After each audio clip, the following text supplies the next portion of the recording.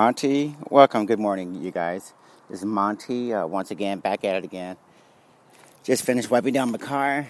Now taking in the lovely morning. It's going to be nice and warm. Pretty much a perfect day out here in sunny Southern California, in Camarillo, specifically, California.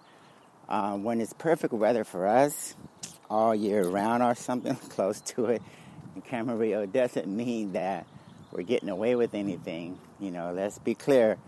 We're supposed to have water, a good amount of water by way of the rain. We're supposed to have some cold temperatures every once in a while. We're supposed to have inclement weather. It's supposed to, I think, vary a little bit. Seasonality. I don't think there's anything wrong with seasonality, even though we like to have clean cars and not wash them too much and all these other things that are convenient. Excuse the noise. As I always say, in the fiat world, the word is getting out more and more that the game is over. The fiat world it had its reign like the Roman Empire for a certain amount of time, but all good things come to an end. The party is coming to a conclusion. The punch bowl is running empty. All of the free money, all of the perks and lavish benefits of being connected to the Federal Reserve and the central bankers and all of the pigs who were just gorging away at the trough for so long, a lot of that is going to be taken away. And what consumer demand for goods and services reaching historical lows, that is an indication. Don't ignore that. I don't care what anybody tells you. Toys R Us, Sears, Verizon's laying off 40,000. J.P. Morgan Chase is getting rid of a lot of mortgage personnel, brokers and agents and such. Ford is going to lay off probably 60,000 people. You name it. Sears, that's gonna put 60,000 people at least, probably in the very near future, into the market for jobs. So if you think it's competitive now, I had one friend who was looking for a job. She still is looking for a job, as a matter of fact, and she told me that there was 500 candidates for her particular position that she was looking at, even though she's an older person, and coming up on 50, and competing against, of course, people half her age, right, with probably more credentials, more experience or something, at least more credentials. But, it's just a typical story, You got to be careful. The competitiveness in the job market is a result of bad policies implemented by state and government, local agencies, making people, cranking out students not well versed in finance and credit card management and the history of the dollar and monetary policy, for better or for worse. Some of these things need to be passed along. We need to educate ourselves and our children. Financial literacy is important. What does the dollar mean? What does the dollar represent that's in your pocket? Where did it come from? Where is it going? What is the value of it? Are there any alternatives? What are the pros and cons of having one currency, a monopoly currency? Is there a such thing as competition when it comes to money? Some of these questions are very good questions. A lot of them are very good questions, actually, and they need to be answered. And moving right along, my name is Monty Henry, owner of DPO Surveillance Equipment. I run a full-service surveillance and security equipment company. We have lifetime guarantees and warranties on all of the products. We have 24/7, 365 tech sales and customer support. We have perhaps the largest inventory of items that not only can you buy, but you can rent and lay away as well. And we have the largest inventory of, we have the largest media library. Before I forget, we have tons of new products on the website and tons of used products for those of you who like to save money. We're going to be phasing out the credit card usage. The MasterCards and the Visas and American Express and all those guys are doing too much damage to the nation and the world's economy by virtue of just the rent-seeking nature of those vampires. They're sucking out too much resources, financial resources from the economy, from businesses and merchants and retailers like myself, at least $70 billion a year for nothing, for sending bits and bytes from one computer to the other one. They're extracting $60 to $70 billion. And they call it discount fees, settlement fees, batch fees, all these other fees, right? That's in my check. When computers talk to each other and they send in bits and bytes, that's not a laborious task. That's not a task that requires a lot of weightlifting or effort on their part. You're basically just sending those bits and bytes from one place to the other. One bit can contain or represent $1 or $1 billion. It doesn't matter to the computer. I don't know how humans lie to each other and believe in this scam, you know, in terms of what's going on in the fiat world. Also, we're going to be implementing more and more. A higher percentage of our transactions are going to be implemented in Bitcoin and other cryptocurrencies such as Bcash, Litecoin, and Ethereum.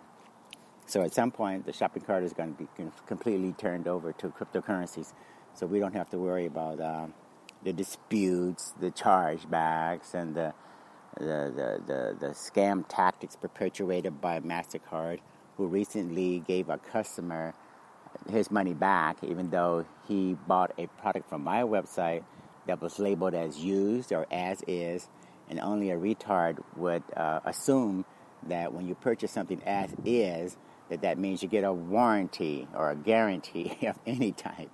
Anyways, stupid MasterCard retards over there, they lumped it in the same category as a new product that actually supposed to have some sort of guarantee or warranty associated with it, as if you can go to a flea market or a swap meet or something, whatever you call it in your area, where you purchase goods from people on a personal basis and you expect a guarantee or a warranty of some sort, even though you more than likely you paid in cash. There is no such animal, okay, period. It just doesn't happen. Anyway, use your Bitcoin, Litecoin, and Ethereum to purchase goods and services on our shopping cart. We know that your crypto investments are worth a lot more money than your fiat investments. You know that, and I know that by way of what's happening in the fiat world, specifically what's happening right now with the tech sector literally imploding because the emperor has no clothing in terms of what's happening with Facebook and Google and a lot of these companies who monetize personal data, and they sell personal data, and that's their whole business model. And we're finding out that a lot of that information was bogus. The advertising was bogus. The revenues derived from the bogus advertising is bogus. And Mark Zuckerberg and those guys are paying the price. And now the regulators are calling for Mark Zuckerberg's resignation from Facebook because of all of the scandals, just like Wells Fargo, all of the scandals. At some point, you got to get rid of these people and just let the system implode, one or the other or both. I don't care. Anyway, on our website, we have articles, we have blogs and podcasts, such as the one we're going to submit today.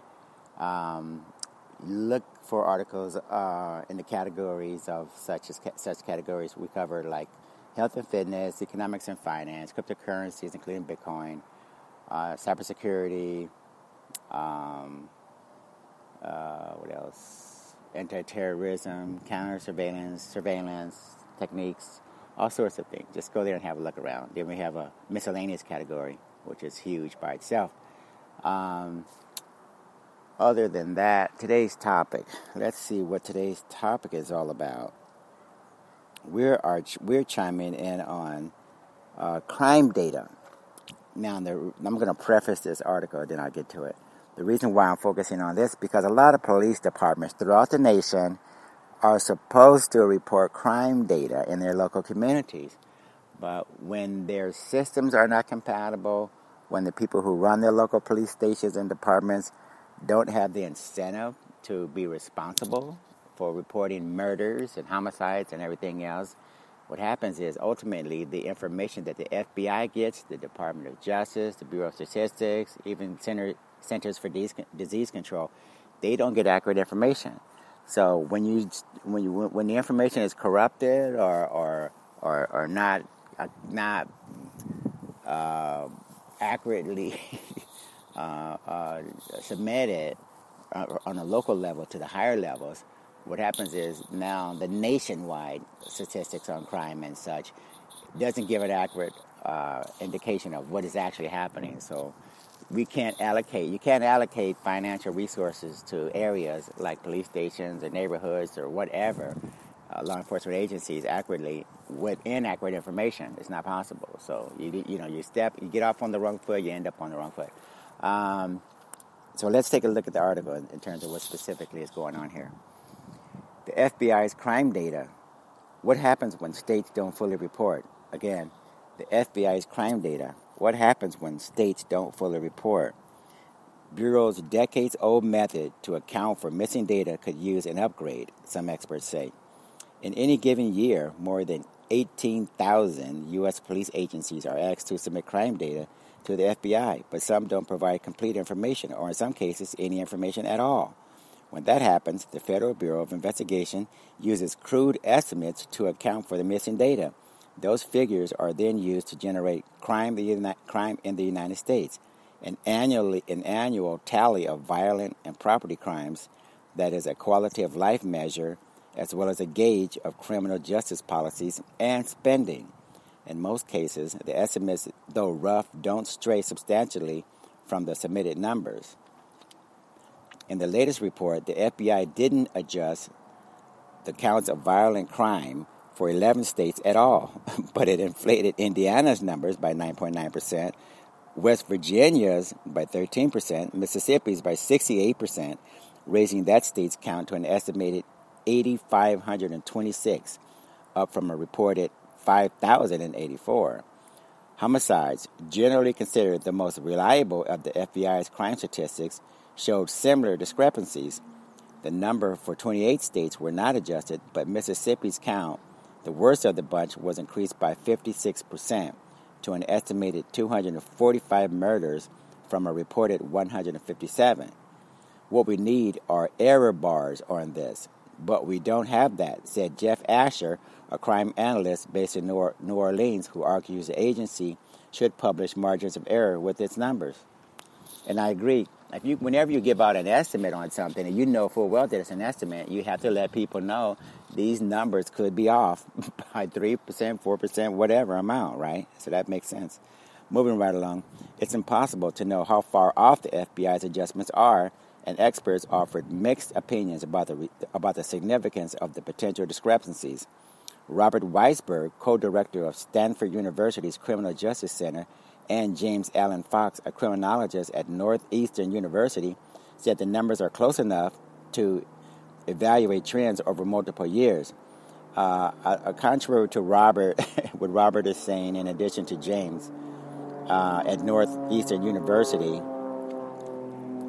and Stanford University Criminal Justice Center, respectively, I disagree. I think in an era where you have massive data computing and crunching capability, in addition to we have artificial intelligence and all these things now, we can take huge amounts of data and crunch it and get more accurate portrayals of whatever is happening. And we're finding out that this applies across all industries, all disciplines, all academic institutions can use the AI-related technologies, for instance, and the data crunching capabilities that we have, and that are unprecedented. We have data centers that are almost the size of some cities now, where we can crunch numbers ad infinitum.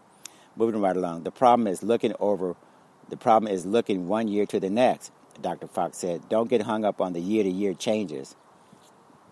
Okay, the FBI's most recent report showed murders and violent crimes declined less than 1% from 2016 to 2017. That's just noise, said Richard Burke, a criminologist at the University of Pennsylvania, suggesting the change, with or without estimates, was insignificant. Other experts believe, at minimum, the FBI should use a more sophisticated system for generating estimates. I agree. It's high time to bring these agencies into the 21st century. There is no way around that. Okay, we don't need to be playing with pencils and paper right now. We need to make sure that we're getting the most accurate information possible. Okay, flipping coins and guessing and all that stuff. That's what you did in the 60s or something, but not anymore. Moving right along. 2 decades ago, the Bureau of Justice Statistics, a unit of the Justice Department, published a 78-page paper critiquing the FBI's procedure and recommending ways to improve it. So far, nothing has come out of it, said Michael D. Malt, the criminologist who wrote the paper and is now a researcher at Ohio State University's Criminal Justice Research Center. And see, we have to also consider not every police department and local law enforcement agency has the incentive to be held accountable. If I can just say, we have a outdated, old-fashioned system that's not churning out good numbers because it's old and outdated and we refuse to update it. Now they have a built-in excuse, right, for why they didn't report accurate numbers. So people could be dying and getting killed by police officers or whatever, and because the systems supposedly are quote-unquote obsolete or old or antiquated, now they have a built-in excuse. So we need to get beyond the excuses and fire the people who are using those excuses, right? Right. The FBI did not respond to requests for information, but Dr. Maltz, who with a grant from the American Statistical Association, has developed an alternative way to estimate the missing data, described the Bureau's procedures. He described the Bureau's procedure. When a jurisdiction provides data for 3 or more months, the FBI estimates the total by multiplying the reported number of crimes by 12/n, where n is the number of months for which the reports exist. Using that formula, an agency that reports 4 months of crimes would be estimated to have 12/4, or 3 times the number of crimes it reported.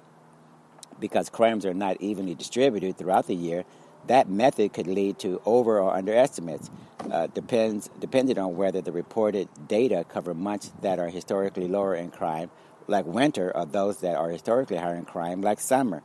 When a jurisdiction provides no data, the FBI estimates the number of crimes based on rates for similarly sized areas in the same state that provided all 12 months of data. Using that measure, if a jurisdiction with a population of 150,000 reports 2 months or less of crime data, while jurisdictions in the state with a similar population report 620.2 crimes per 100,000 people, the agency that didn't fully report will be estimated to have had 930.3 crimes, or 62.2 times 150,000 divided by 100,000. This is the most stupid way of calculating because, as mentioned, seasonality has something to do with when crimes occur or not. Incomes in an area has a lot to do with when crimes are. The local industry in the area may not be identical to the other one. All sorts of things can come into play when you're just making estimates based upon population sizes, for instance, and even projections. If I get 2 murders in a 2-month period and I need to annualize that, I may indeed overinflate the reported number of murders because we may not have any more murders left going into the summer season or the remainder of the year. Who knows? Everything could change dramatically. So anyway, that's the most stupid thing that we're paying for. And this guy got a grant to do this stupid study, which is not helping anybody. But that's what happens when you give money away. People think of clever ways to waste the money.